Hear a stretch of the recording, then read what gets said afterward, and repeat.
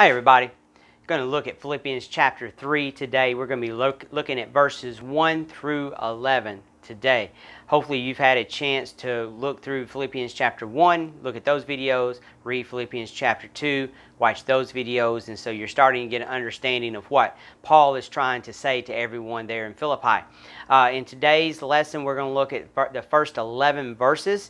I'm not going to read these verses to you, so take a second, pause the video, go grab your Bible, read Philippians chapter 3, verses 1 through 11. Come back, unpause the video, and we'll look at what Paul is talking about here. Okay, now hopefully you've had a chance to read the first 11 verses of Philippians chapter 3. One of the first things that you'll notice here is kind of how harsh Paul is in some of these words. I mean, he uses some heavy, I'll call them words here. Beware of dogs, beware of evil workers, beware of mutilation. Some of the words in verse 2. I mean, he goes through and he doesn't hold anything back, to be honest with you, in these verses. So we want to look at what he's saying, why he may be using this type of language against them, why he's calling them some of the names that he's saying, and why he's giving the people of Philippi these warnings. But before we get into that, I want to go back to verse 1, and I want us to look at just a few words there that really talk about the whole book of Philippians. He says, rejoice in the Lord. Rejoice in the Lord is what he is telling them. He's telling them to rejoice in God. So all the things he's told them up to this point, he's looking at them and he's going, but still rejoice in the Lord. Rejoice in what the Lord has done for you. And then he goes on, he says, for me to write the same things to you is not tedious, but for you it is safe. He's telling them, look, I've told you these things before. We've talked about this. We've seen these things, but I'm going to continue telling you. I'm going to continue letting you know these things to continue, one, encouraging you, two, continuing to teach you and letting you know about these things. And so he's saying, rejoice though. Rejoice because you have the Lord. Rejoice in all these things. Rejoice in what God has done for you. Rejoice in your unity with each other. Rejoice in the Lord. It's the theme of this entire letter. And he wanted them to know that he is reminding them to rejoice, but also he's going to remind them of these things for their safety. He wants them to remain safe in the Lord. He wants them to not stray and not get carried away by false teachers and things like that. So he started out with some words here. Beware of dogs. Beware of dogs. This is a harsh reference here. So in Philippi, there were some people causing trouble that were legalists. Everything had to be by the law. Several Jewish people there that were causing this trouble.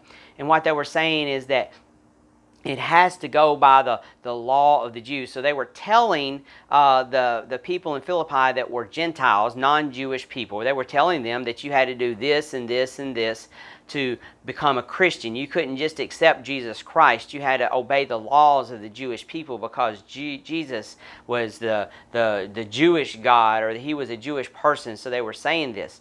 And so here he was, here's Paul coming in and saying, beware of the dogs. Now this was an attack on the Jewish people. This is the way the Jewish people will look at the Gentiles. And here Paul, a Jewish person himself, as we'll see later, he comes in and he just attacks them. And so he tells them to beware of the Jewish people, beware of the dogs. This was an attack on them. Beware of evil workers, legalists who do evil by saying that God, Jesus Christ, wasn't good enough. And then he says something that many may find unfamiliar here. And he says, beware of the mutilation. And some of you may be going, what's he talking about with beware of the mutilation? I believe this is a harsh reference again, another reference back to the Jewish people. And the Jewish people believed that you had to be circumcised. And that God had told them this in the commandments that He'd given to Abraham way back in the Old Testament. And they continue to practice this. But what they were doing is they were saying you could not follow Jesus Christ. You could not become a Christian unless you were circumcised. And so Paul was saying, beware of this teaching. Beware of this mutilation. You do not have to be circumcised to accept Jesus Christ. You do not have to do this. A lot of these people weren't denying that Jesus was the Messiah or that His gospel was the power of salvation, but they were denying that it was the only thing you need in your life, as a lot of them were doing. And then Paul goes on to describe in some of these verses that you don't have to worry about being circumcised physically. Jesus Christ came and paid the price for us, And so then he goes on to talk about who he is a little bit. And we see him talk about that he was circumcised on the 8th day, the stock of Israel, the tribe of Benjamin. And he goes on and he kind of gives his credentials to be this great Jewish person. He was a Pharisee, one of the most elite people in the Jewish society. And he was going, I'm all of these things. I am all of these things, but they mean nothing without Jesus Christ, is what he's saying in these verses. He's saying you could have the highest pedigree you wanted to have. You could be the most fluent doctrinal teacher or whatever you want to be in the world today, but if you don't have Jesus, you have nothing. And that's what he was telling them here. He's like, I have all these credentials to be this Pharisee, this high-ranking Jewish person, but without Jesus, I have nothing. But the things which were gained to me, these I have counted loss for Christ. Verse 7. Yet indeed I also count all things lost for the excellence of the knowledge of Christ Jesus my Lord, from whom I have suffered the loss of all things.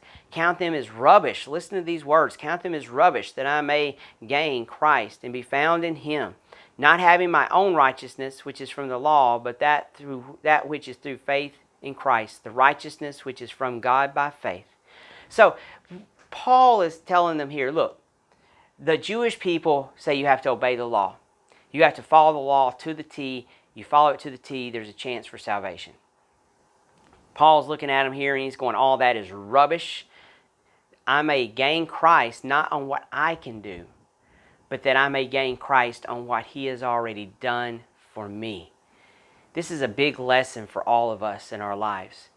You see, many times, most of the time, we try to figure out what we need to do to gain salvation. How can I pray harder? How can I pray better? How can I use bigger words? How can I study the Bible more? How can I let people know I study the Bible more? How can I make it look good to other people? How can I look good to God? How can I do more?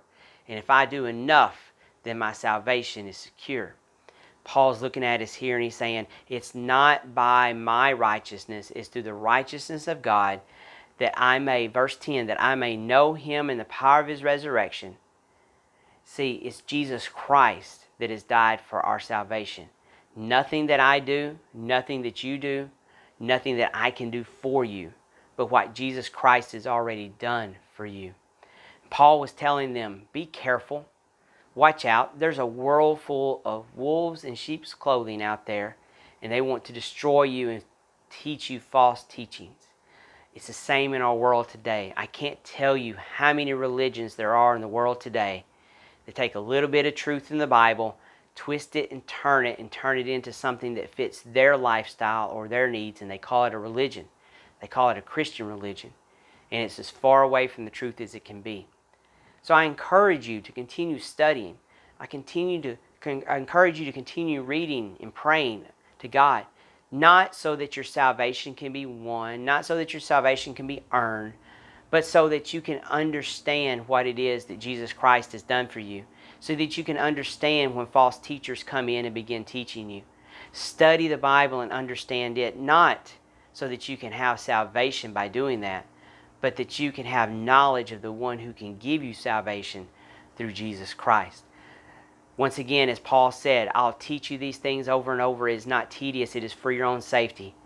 It's the same way with us today. We want to let you know out there that Jesus Christ loves you, and we'll say it over and over and over again as much as we need to let you know that he is the only way to heaven. He is the only way to salvation through Jesus Christ. And that's what Paul was trying to say. You can have the greatest pedigree, you can have the greatest of everything, but it's as nothing if you don't have Jesus Christ in your life. So look at the Bible, study it, and understand who Jesus is and what he has done for you today.